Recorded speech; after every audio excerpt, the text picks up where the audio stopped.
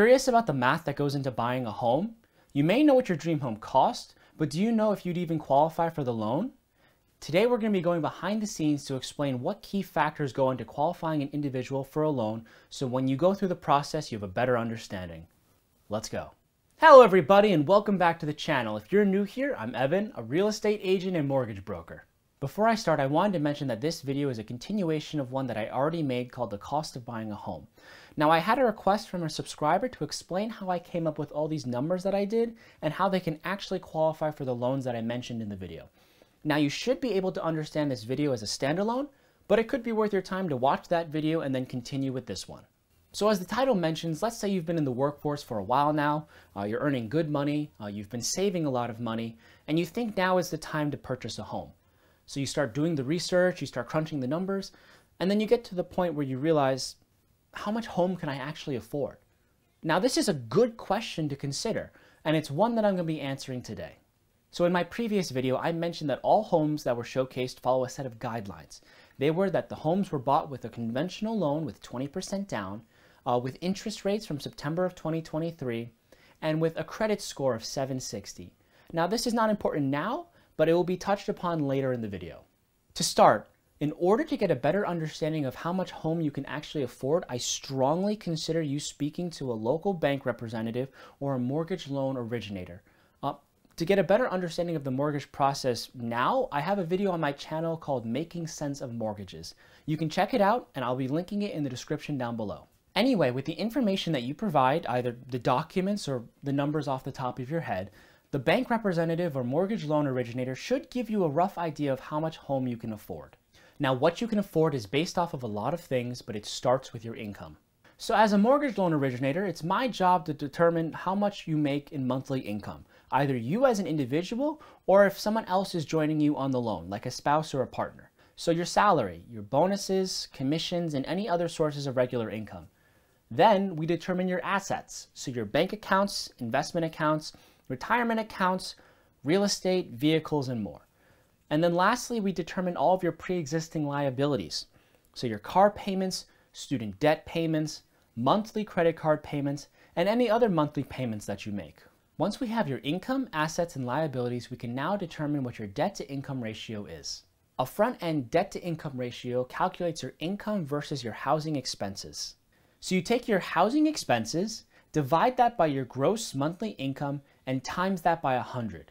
That is your front-end debt-to-income ratio. A back-end debt-to-income ratio calculates your income versus your housing expenses and any other financial obligations you have per month. So you take your housing expenses plus any other monthly debt payments, divide that by your gross monthly income, and times that by 100. That is your back-end debt-to-income ratio. Now, each type of loan sets an acceptable front-end and back-end debt-to-income ratio. With conventional loans, it's typically 28 for the front end and 36 for the back end. For FHA loans, it's typically 31 for the front end and 43% for the back end. For VA loans, there is no set limits, but 41 is recommended for the back end. For USDA loans, typically 29% for the front end and for the back end, 41%. If you're not within the recommended range, you should aim to lower your debt-to-income ratio. So consider seeking out additional income, getting a cosigner, paying off some of your debt, refinancing existing loans, looking into loan forgiveness, or paying off high-interest loans. Your credit score plays a significant role in the loan approval process. The higher your score is, the more trustworthy you seem to the bank, thus lowering your overall costs. Your score can influence if you are approved for a loan and also the max loan you can qualify for. During this process, your mortgage loan originator will take into consideration current interest rates and your credit score. They will also tweak the home price and total down payment to see how much home you can actually afford. Interest rates also play a significant role. Now, your credit score impacts your interest rate, but so does the economy, inflation, and many other things. So now that we've covered your income, assets, liabilities, credit score, and interest rates, we can now cover your monthly mortgage payments. I want you to meet Bob. Bob wants to buy 1 Ogden Road, which is listed for $499,900. He's considering a 20% down payment, which would be $99,980, leaving him a loan of $399,920. Using the same interest rates from the previous video, so from September of 2023, The best interest rate Bob could get on a conventional loan with no points paid would be 6.375%. Also taking into consideration Bob's 760 credit score, he would have a monthly mortgage payment of $2,494.98, including principal and interest. Since Bob plans to pay 20%, he would not have to pay PMI, private mortgage insurance, which covers mortgage lenders in the event of a borrower defaults on a loan. Once you hit 20% equity, your PMI goes away.